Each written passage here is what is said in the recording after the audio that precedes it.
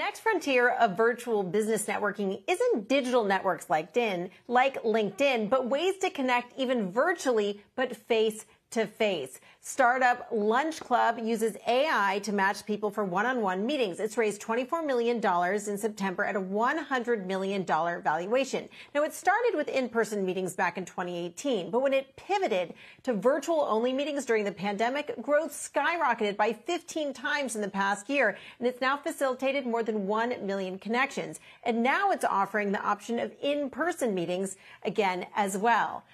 There are other business networking tools. Shaper Networking allows you to swipe, yes, just like Tinder, to meet people with shared business interests. Glimpse enables companies to connect employees with video chats to help build community internally. And there's BumbleBiz and Lightspeed partner Nicole Quinn, who invested in Lunch Club. She tells us she sees networking on Clubhouse happening as well.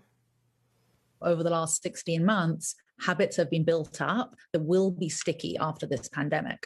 And so really, if you think about it, digital networking will be something that stays around afterwards. And it has been an inflection point for people who maybe wouldn't have tried networking otherwise.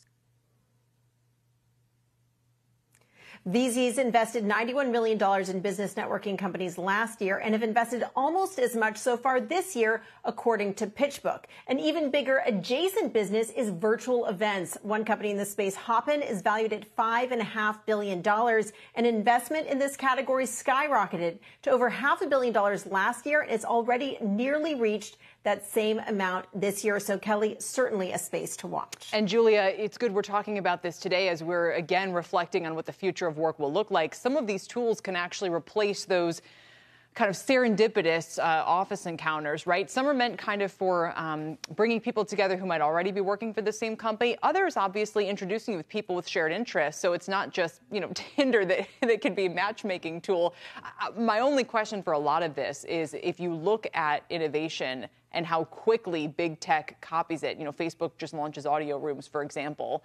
What keeps them from offering these features as a way to keep people on their platforms? Well, look, we've seen Facebook introduce so many tools. Facebook does have a dating service, but then you also have a company like Bumble, which is primarily a dating service, but then also has a business matching service to help match people with similar interests. I think this is a space, Kelly, where we're going to see a plethora of options, whether it's targeting tools to help companies generate more connections internally, even if people aren't necessarily in the office at the same time, or more tools for people to meet business contacts, even if they're not even in the same city. So I think we've seen a digital acceleration because of the pandemic, and I don't think that's going to slow down or stop, even as people go back to meeting people for lunch in person. Shepard Smith here. Thanks for watching CNBC on YouTube.